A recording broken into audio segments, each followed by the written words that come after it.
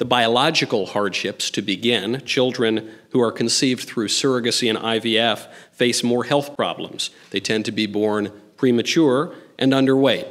Worse still, though, are the psychological and spiritual problems. Envy of their friends with mothers, the hatred of Mother's Day, the pressure not to express their anguish even, because it might make the men who raised them sad, the social adjustment issues, the difficulties bonding with the non-biological father, the identity issues, the constant wondering about half-siblings, the existence of whom they are legally barred from knowing, the increased risk of depression, the increased likelihood of being prescribed antidepressant drugs, the total neglect of their reasonable suffering by a society more concerned with stamping out imaginary phobias than with protecting the natural rights of children, the basic universal longing of children for their mothers because moms and dads are different. It's ghastly. It's absolutely horrific.